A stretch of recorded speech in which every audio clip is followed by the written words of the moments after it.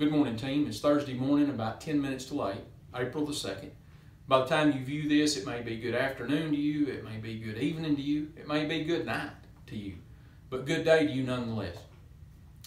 As we've been dealing with this pandemic, there's a lot of negativity around it. We're not getting to do the things that we enjoy. We're not getting to see the people that we love. There's just a whole lot of negativity. We're seeing the way that it's potentially affecting our pay. We're seeing the way the negative effect on our economy. There's just everybody we run up on wants to talk about COVID-19 and the effects it's having on us. And I believe we're concentrating on the negative aspects of it, which is it's very difficult not to do. But Saturday morning, as I was driving down a road that I normally drive down on Saturday mornings, I noticed something. It was about 7:30, and I noticed people already out in the yard, raking leaves, out in the yard just messing around. I saw about 3 folks on that one little road that were outside, and it was somewhat unusual. Well, I went and did what I had to do, and it was about 3 hours later that I was coming back home down that same road, and I saw families outside. Moms and dads and kids that were all playing.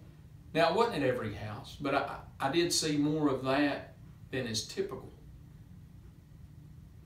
And the things that I've noticed is we're so busy as Americans that maybe dad will take one child and he'll go to a ball game or a ball practice on a Saturday, and mom will take the other child and go to another ball game or go to a dance recital or a ballet lesson or whatever, and the families are kind of divided at that time. But with what we have going on right now, those practices, those games, those dance recitals have been canceled for the most part. And we also see shopping centers closed. We see restaurants closed, carry out only. So we're kind of forced to spend time with family, which is a good thing. I'm hearing more and more stories in Thad's video last night. He talked about after supper one night playing cards for a couple hours with his family. I heard another teammate talking about playing board games with her family. A friend of mine who has an electrical contracting company, one day he went and picked his dad up, and his son was out of school because of the COVID. And he took them to work with him, and they got to spend the day together at work.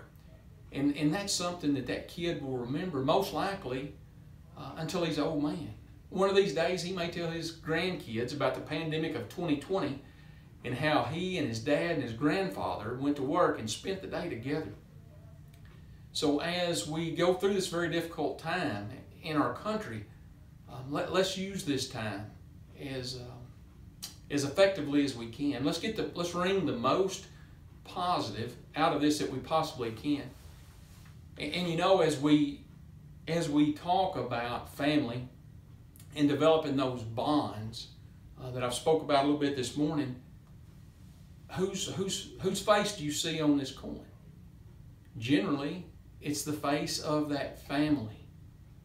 I'm getting videos of my grandkids playing out in the yard instead of being on their cell phones. I'm not getting to see everybody I love. But let's take this time and put those cell phones down. Let's take this time and play with those kids. Let's take the time and put those cell phones down and listen. That's where I have a problem. Let's listen to our spouses. Let's have meaningful conversation during this difficult time.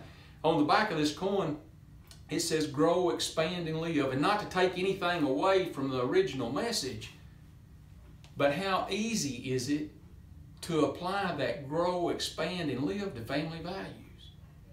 Man, those 3 words lend themselves to developing those relationships, to growing those relationships, to expanding them. And there's a country music song that says, loving is living. That's the last thing on the coin. It says, live our culture. Well, that culture can also apply within our family. As we get through this thing and we reflect on it, let's see the positive things that come out of this pandemic. The negative things will always be there, but let's take that time to reflect and look at time spent with family and growing those relationships and becoming closer as a family unit. Thank you for taking a few minutes out of your day to listen to this video. God bless you and have a safe day.